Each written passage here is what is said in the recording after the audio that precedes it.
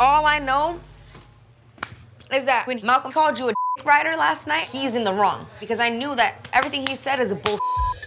Malcolm is definitely a player. Not only was he hooking up with Deandra, but last week we kissed. So you're not mad at me? No. Come here.